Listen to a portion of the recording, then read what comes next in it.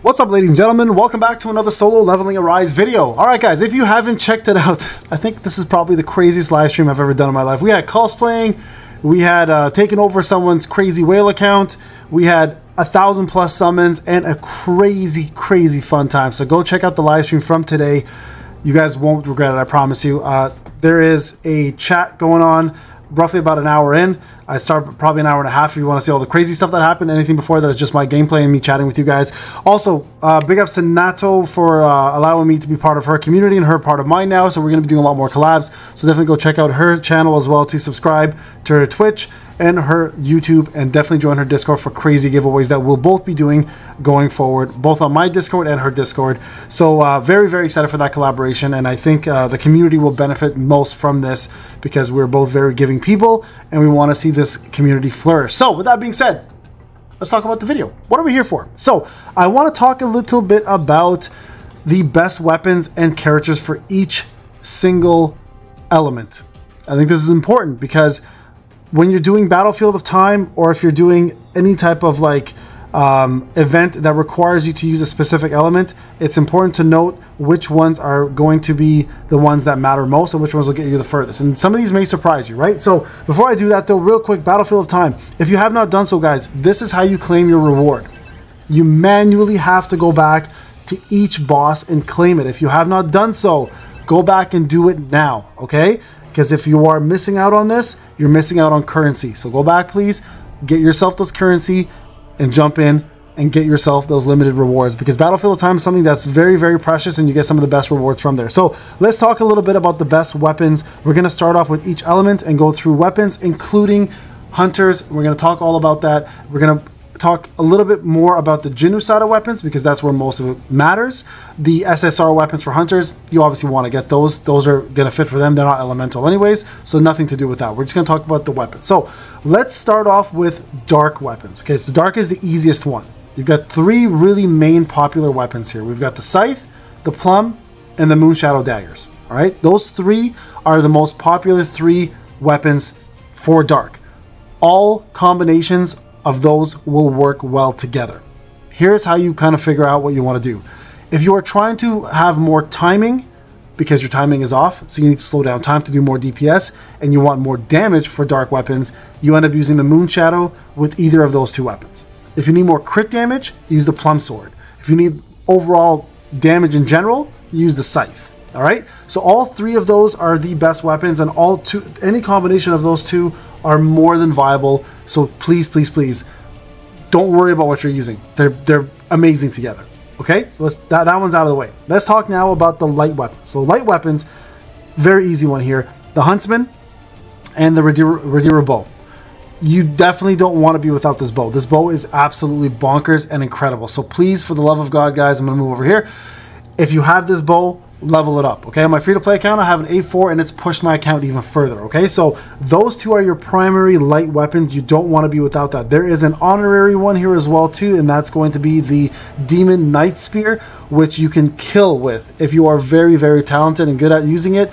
Super fast, super efficient, and honestly shoots like 12 of these things at a time if you can ignore the cooldown, which I think there's a trick to do. So shout out to Cartel who talked to me about it. I haven't had a chance to look at this video, but apparently you can. So this weapon is an honorary mention. I don't personally use it as often as I should probably, but I know people who do and they love it. So those three weapons are incredibly powerful together, so feel free to use those at any time. The Lustrous Sword is good early on. I don't use it after Igris. That's all I really needed it for, and everything else is pretty mediocre. Okay, all right, water. Let's be real, water has so many damn options, guys. The two best, of course, are going to now be Scatty and the Grimoire. Scatty and the Grimoire, if you haven't checked out the live stream, you can check out how they work together. I actually was able to use an account and like a crazy whale account with Megalodon account and use these two. Absolutely destroys everything. So the Scatty and the Grimoire, two of the best water weapons easily. Now, if you don't have either of those water weapons, your next two to go for is going to be the Kasaka Blades, which are absolutely great for free-to-play players, and also the Frostbite Falcon. Both are really good. I find those two to be a little bit better than the Naga Trident. Personally, I don't use the Naga Trident as much anymore. These two are definitely more dominant than that. So honorable mentions for these two for free-to-play players, especially if you have them at A5 and up, right? So keep that in mind. Early access players will have a little bit more access to that than anybody else will, okay? All right, going over to wind weapons. West Wind, easily best weapon in the game. And then, of course, we have ourselves the Demon Longsword, which is also very good, especially at A3 becomes even more powerful. This one a lot more powerful at A3. West Wind pretty much works from A0 and up. I've been using it at A0 from my free-to-play account and been dominating everything with it. So very, very powerful. So those two are really good. Honorable mention will be Baruka's Dagger, but quite honestly, only at A5, so not that good. Before that, it's decent at best, okay? All right, fire. Yeah, with the new buffs, Vulcan's Rage, and of course, the Orb of Avarice. These two weapons together are extremely powerful. So if you're looking for any elemental weakness for fire, those are the two weapons you want to focus on. Now, if you don't have Vulcan's Rage, or you was silly enough to melt it or salvage it, then the other one here as an option is going to be the Grimoire. So the Grimoire and Orb of Avarice are very, very strong together as well.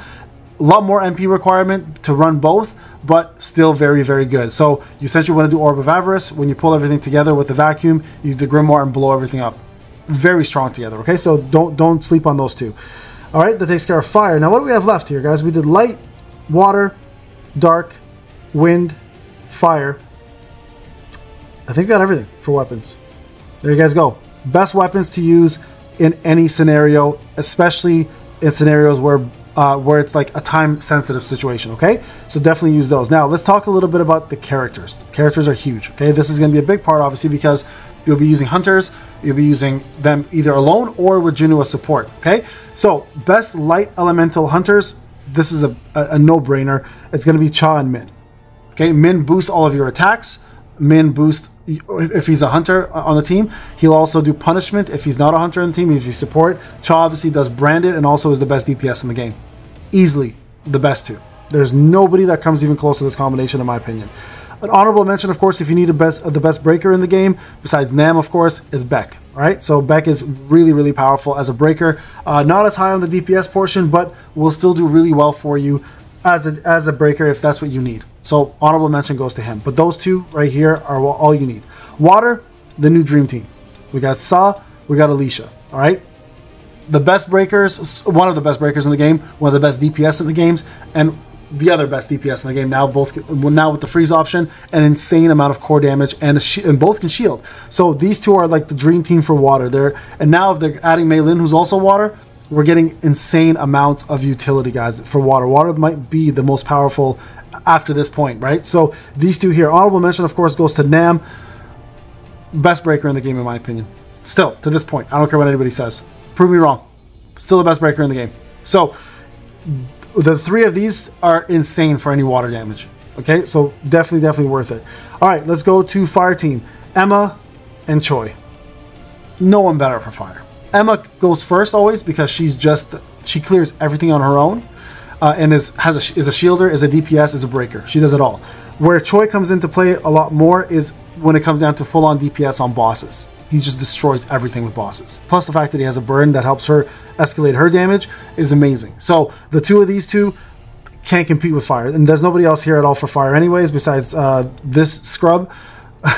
Sorry, One Arm Man. I feel bad saying that. But honestly, you cannot get better than those two. So if you have these two, these are the two fire teams. They don't really give you a choice anyways, right? At the end of the day. So keep that in mind. All right, let's go over to Dark.